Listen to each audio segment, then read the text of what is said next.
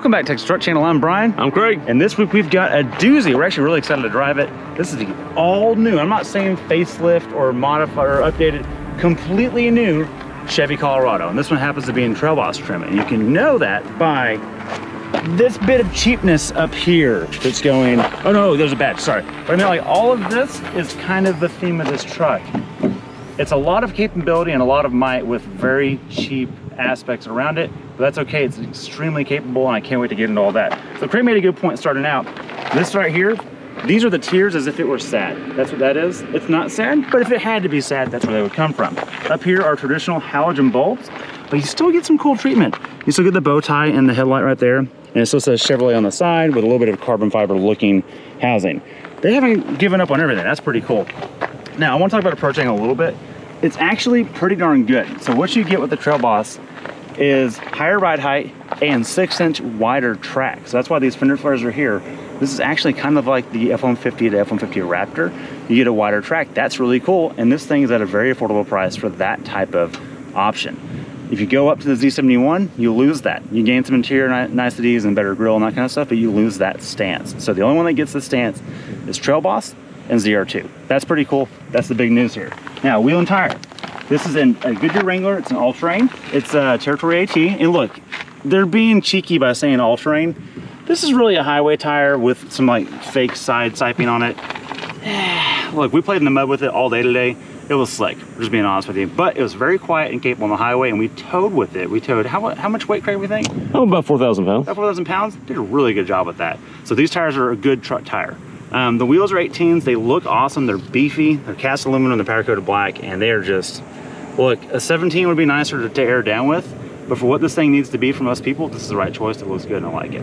Fender flares, they do the job. They cover the tire and they keep you off of tree limbs. We brushed up on trees all day today. And covers the poke too. Covers the poke, exactly. This worked out well. All right, so how do you know you're in a Trail Boss? Part of it is all the black cladding, including the mirror caps right here. But you keep the classic GM chrome, kind of AutoZone looking, aftermarket looking logos here. Man, it's here. Sorry, it just drives me nuts. They all do it. Even the ZR2 big boy we had last week still does it. It's just, I don't love that, but it's just a font choice, really. I'm glad it still has some chrome on there going around. Now, the blue color is nice. That is an option on this truck. We don't actually have Monroney on this, but I'll go ahead and get to that. We've built and priced it, and it's right at $40,000, and you get a bunch for that. So, hey, can I say something real quick? Sure. I like how the profile, there's no black to make it look like it's smaller or chopped or any of that. It's just blue. It's just blue. It looks, I like that. Well, if we're throwing some shade, there's no Toyota black vinyl decal here over good paint. Right. Yeah, no, I'm with you. It's just traditional and looks good. The looks in this truck are awesome. You get a lot of angles right here and here. Coming down at compound angles, doing like a little bow here. This is a really complex shape on this body panel. A lot of surfacing. A lot of surfacing. Look, CTS Cadillacs would be jealous of this fender. That's all I'm saying, in a good way. Fuel door test, which by the way has another kink in it. Like they didn't slack on the design. Nailed it. Freaking GM, they know what they're doing. Does not require premium. It will run an 87, and we'll cover the engine in just a minute, talk about power. But major pass on that. Good job, GM. All right, come around the side. It has, what's this, Craig? That's a side step. That's the best step in the business. Yeah. Just do that. Everybody. Bumper step, yeah. Super Duty's finally figured it out. They've started a copy on the Ford Super Duty's doing this on their side mount. It's good. It works out really well. And then out back, let's talk about towing. This thing is rated at, what was it, 7,700, I think is what we saw? Something like that. Right in the neighborhood. I'll post the right number on the screen. We towed today with 4,000, and it did a really, really good job. I was actually really impressed with that. And I'm not talking about just power plant. I'm talking about the chassis did really well. It was stable. Very stable, yeah. Yeah, and part of that's that wider track width. It just did really good. It was not being pushed around at all by the dual axle trailer. It towed like a full-size truck, maybe because it's only like 3 inches narrower than a full-size truck. Maybe, and then you can tell the suspension setup, and we'll get into this later on. Off-road was a little choppy. On-road with some weight, it was just about right. You can tell the truck part was more important than the Jeep part, which is exactly how this thing should be. Under the hood, powering this beast is a 2.7 liter, I know, 2.7 inline four turbo. So this is the same motor that you can get on the 1500 Silverado. That means it's big truck duty. Something that's unique here is that the cooling system is completely independent of the engine's drive line on the front end accessories. It's not timing chain driven or belt driven. It's actually an electric pump on its own, which means even at idle, it can spin the cooling system as if you're at 5,000 RPM. That's really good. We've never had a cooling problem on this. We've towed with it. We've pulled heavy stuff in the heat. It's done a really good job with that. As far as powertrain goes, 310 horsepower, 391 torque. That's a big number. The hack for this is go down to the dealer and spend $395, and they will tune this just like the ZR2 because it's the same engine. This actual motor has beefed up internals compared to the LT and WT Craig trims. Those have non-forged internals, and you really can't tune those up higher than what you have. You can here. I'll also say that this thing has no problem with power. I don't know that you even need that tune. So with all that, let's hop into the interior and check out the goodies there. All right, let's check out the interior and the bed of the 23 Colorado, all new. First off, let's see if it's dampened. It is. All right. It is like it should be. Every truck should be. And Brian, you get plenty of tie downs in the back. Chevy is really good about that in their full size, and it continues in the midsize. There's no bed lighting in this, but this is not the top trim. Again, this is a lower base trim with the Trail Boss goodies, help you off road. Like the Chevy Tech Liner, I think is what they call it. That's a good option. I would definitely get it. You can just throw stuff in here all day long and not worry about it. You can even throw toolboxes in that won't dent it. Oh, okay. Good to know. Yeah. Back here, Brian, though, Chevy has tricks with their tailgates, and it continues here. And I'm just going to tell you, this is the best trick they've ever done in any tailgate from any truck manufacturer. Better than the porch step?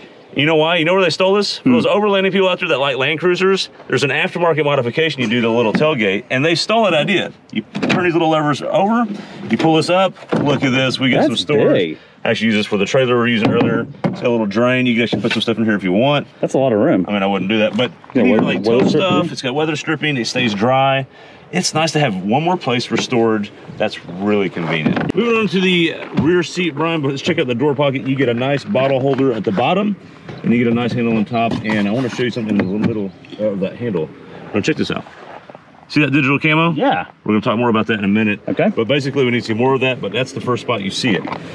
Before we get into the seats, let's check out the storage. There's a little handle on to the right here, or next to the seat.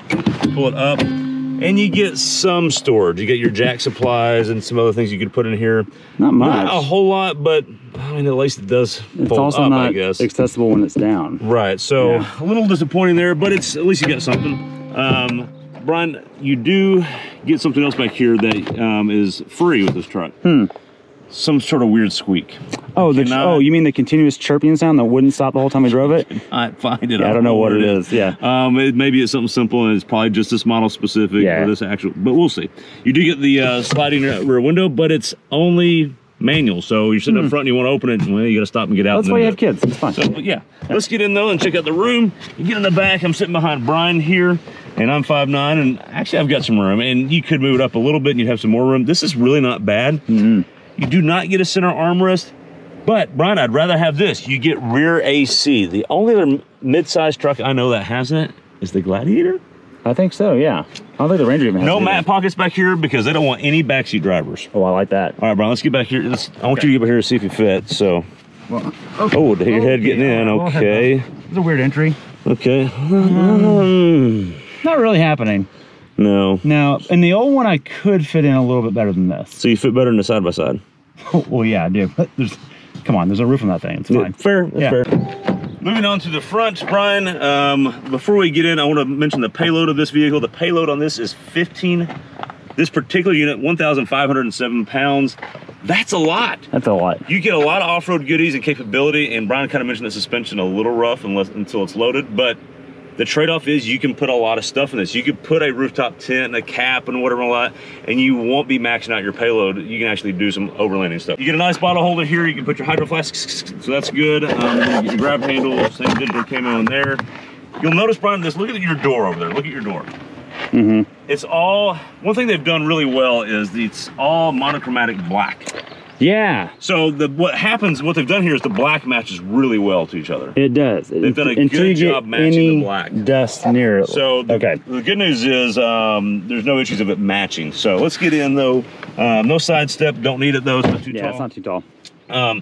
You can actually get in a pretty good driving position, but what you can do is you can move the steering wheel up and down, which is really nice. Well, bring it closer. And then well, that's an option. You have to get an option to telescope it, which is interesting. I don't know if I've ever seen a car that has it as an option. But you can Brian, get it. they do some cool things here. I want to show some of that because it's not all bad. Brian is he's being a little ridiculous with this truck. It's not that bad. Let's start it up and let's see. You get some cool gauges here. Look at all this. This is the pitch and roll off-road page. You get, what is the transfer case in, which is steering angle. That's really cool. And we used it today and it was actually quite nice. You hit this little button here to toggle the pages and you get different stuff. You get a kind of a quiet, calm screen. That's really nice. And then you also get this screen's really cool. I like this one a lot because you get the tach. It's the only screen you can get the tachometer. Bad news is you get nothing else. You can't get fuel economy. You can't get tripometer. This is the only thing you get on this page. So you toggle in again to this. Now you can get trip information, trip 1, trip 2. That's what we got towing, 10.4. That's what we've gotten the whole time we've had it. We've towed it about half the time we've had it. You can change the information that's here. So what you can do is you can come over here and you go to these pages and you can click on vehicle info and you can get engine info. And Brian talked about earlier, coolant temp. It's kind of cool. It kind of comes up, kind of scares you, like, where's it going to stop? You click on it and then this button right here, add to driver display, continue. And now that will just stay there and you can go to other pages on the main screen. That's kind of cool. I do like that feature. Going back over here, I want to show off some pretty neat things. When you go at the home screen, you go to the off-road pages and you go to Baja mode and you get basically a G meter, performance meter. That's kind of cool, although it's more like sport mode than Baja mode, right? Don't really know why you need that in a truck, but well, I can show you later. All right. Okay. You see all these 1.05s? Yeah. Those are targets. Yeah. You go to terrain mode, and normally you would get pitch and roll here. We did earlier today, and now we're not. Yeah. They have an overlanding page, Brian. This is really cool, and they're really, all these manufacturers committed to the overlanding segment. Like the compass, that's pretty cool. You get your actual waypoints. That is neat. I like that. Well, not waypoints, but you know, your actual GPS longitude, position. latitude. Yeah, that's cool. And then you get elevation here, so it's 871 feet, and your peak and your low. Hey, what is this here though? What is that? Yeah, so this is really hard. We had a lot of trouble figuring this one out. It's actually the same thing as this. So it's 871 is what it is. I don't know why it needs to be displayed two different ways. That's dumb. But it's kind of cool to see it move. But I don't know. You tell us what you think. Lastly, I want to show over here, you just get the nice Apple CarPlay. Everything works in here. This is a base, basically interior spec, and you get this nice screen. Yeah, the base or a cheaper trim level as far as interior features, you get the big boy infotainment system. That's really good. Absolutely. You don't get automatic climate control here, but you know what? This works just fine. You get a knob, you get a volume knob that works. I do wish you had a tuning knob. You don't get that. You also get a volume control on the back of the steering wheel, and then you can change the tracks on the back of the steering wheel. Brian, I look over here and I see where you can adjust the instrument cluster, which is nice at night. And it's, you know, that works. And you get trailer brake control, integrated trailer brake control. That's nice. But there's no headlight thing. Yeah, there's also no traction off button either. So, Brian, a little controversial. I'm going to be controversial and say that the headlight thing doesn't bother me at all, because what Chevy has done here is they put it right here, no matter what screen you're in. You see that right there at the top? You just, that's you. Okay. It's always on. It's a hotkey. It's always in the same spot. But you don't like auto headlights. Kind of solves the problem. I know, and I just do. There was times I parked somewhere and I put it on park, and it was no big deal. Okay, cool. And then when you leave, it kind of pops up. Hey, you want your headlights on? I'm like, oh yeah, thanks for reminding me. So it's not like buried away. It's somewhere. Not. Yeah, it's not. Nice. It's not terrible. Now, to your traction control, there should be a button down here. Right. You have a lane keep button. You have an auto off button. That's nice. Right. But to get the traction control, you get the truck icon, drive and park, traction control. Now you can pick which one you want. Yeah. And do that. So. It's still there. It's just a few steps away. That's all. It's a little few steps away. Lastly, down here, Brian, we get our modes. We get our drive modes. We get auto. We get an auto transfer case with 4 high, 2 high. And pay attention, if you're buying a Colorado, if you get a lower spec trim, LT and WT, you do not get 4 low. What? A little sneaky. Chevy does it on the full sizes as well. I think that's a crime to humanity, and so be careful to that and watch for it. Brian, we get more digital camo up here. That's pretty cool. But I want to talk about this slab of plastic that all matches. Right. It's, you know, it's like all the same melted Army Man. All of it. They could have done something else. Yeah, I know this is a base trim, but what are we doing here? We couldn't get any contrast. Right. Or we could get this digital camo like that in would here. Look so cool. Okay, so look, Craig and I argue all the time off camera. I've been complaining about the just drabness of this particular interior. And what I'm saying is cheap cars are cheap inside. I get it. This one you get a bunch for the money, all these offered abilities. But even the Ford Maverick, which is the cheapest truck on sale today, gives you like a different texture there. Just enough to break it up and make I get it's a base trim. It could be a little more effort. And maybe the next, you know, the mid-cycle refresh will get that. All right, we've lost our audience. Let's go drive this thing. Let's go drive it because we want to see what that engine does. All right, hit it. Hold that real quick. It's in 4 auto. There is no sport mode, but I've got traction and stability off. We're gonna brake torque it.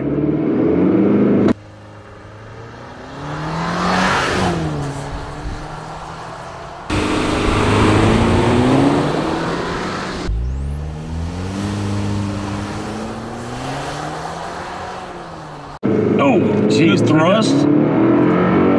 Kind of lazy on the 1-2, but it's out of the hole hard. 50 and sluggishly to 60 miles an hour. 7.57 with my button here. And that's our 4th run. We do it off camera first to get the best run possible. Right. I have seen 6.25 out of this. And was that in 2-wheel drive, auto? What was that in? Auto. That was an auto. That was auto, and that was loading the torque converter. It lets you load it to 3,000 RPM, which is when the turbo starts to wake up. Yes. That's actually a really good move by GM. That's awesome. This thing rockets out of the hole. And I do like that part a lot. And when I was filming you outside the truck, all the terrible noises we hear inside here sound really good outside. Okay. Because you hear a lot of whooshes and like it's screaming. You're like, okay, all right. I like that. Well, and you still hear the turbo stuff inside here. I love that. Yeah. Like it sounds like a tuner car in here. It's great. So props on that. And I do want to say the 4 auto transfer kits. I know that you can get this without a low range at all, but this one, being the Trail Boss, does get long range and it gets a 4 auto capability, which all you Land Cruiser guys can chill out. This is the best way to do it. You can still do 2-wheel drive where you want to. You can scrub the tires. Yeah, all of it, part-time and auto. Yeah, the world's your oyster. It just works better this way. Good job, GM, for putting out something like this. Yeah. So I think that reaches the theme of this truck, in that the capability is there.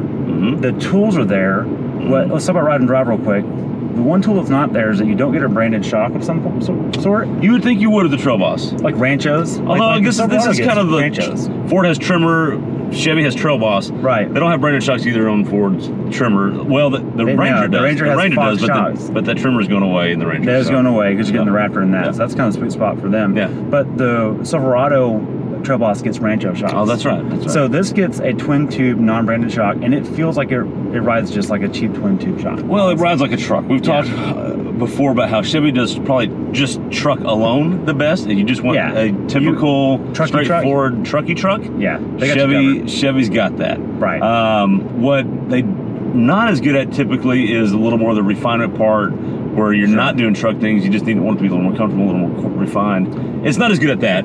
Yeah, and that goes to the powertrain, right? So like it's extremely truck capable. It can tow well. It's fast. It's the transmission, by the way, the 8-speed auto, which has been a problem in the past for GM. Well, it's a controversy with the 8 speeds. No problems with our experience in this. We've had 0 hiccups. With the previous Colorado we did have a little bit of a hiccup, even though it was a new truck. Yeah. This one, we've put this thing through the ringer. No problem. None. At all. So, and again, like we said, top tier infotainment system. What you don't get is like the valve train refinement. You don't get that kind of stuff. Yes. So you hear the racket of that. The roof. We were on the phone call earlier. I could hear every raindrop hitting the roof when you were driving this thing. Yeah. Just little things like that are weird. But speaking of noise inside the cabin, road noise wise, it's really quiet. Really quiet. Like you're on the highway just going 75, 80 miles an hour. No biggie. It's quiet in here. It really is. That part's really nice. And look, this kind of unrefined interior, you can also just wipe it off. That's true. And like all the mud we've got in here will be easy. We're just going to wipe it off. Just going to wipe it off, and that's it. So I almost wish this had actually a drain plug, right? Well, not drain plug, but I wish it didn't have carpeted floors. Oh yeah, well today especially. It would almost make more sense. It would make a lot more sense. But I can forgive a lot of the cheaper things that are in here, but I do want to land on the theme I keep feeling in this truck. And don't take this as my overall assessment of it, but I keep feeling the cheapness of it. It's everywhere. Like the lack of switches. The owner's manual is thinner than I've ever seen in an owner's manual. When you look it up and go to the online version of the manual, it's also thin. They saved on technical writing. And also the forward collision warning, I forgot to mention this, did break. So radar cruise control has not worked the whole time I've had it, which is why we call it 40,000 instead of 41, because that package doesn't work. So we're calling this a 40K truck. That's not a big deal. That'll get fixed. But it's a $40,000 truck. Cheap is cheap. It's okay. Someone buying this doesn't care about any of that crap. Right. 40K in today's money is cheap. It's fine. I think you're being too harsh on all that. Okay. It is.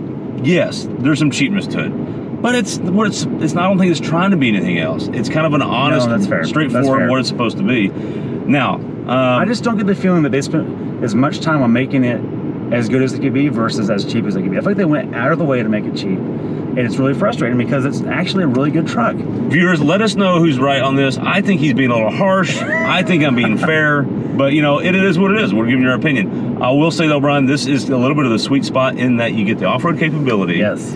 And you get the motor that's a little detuned from the 0-1, but has all the same internals, which means you can do what? You can go to the dealership and spend $395. And you can up this thing to the same power rating of the 0-2. Like that, no problem. Yep. You can't do that with the WT detuned version because it actually has cheaper internals. Speaking of cheapness, they made that one actually cheaper than the internals of this one. Well, no one's going to tune those. They're just going to be an auto parts delivery truck. That's fair.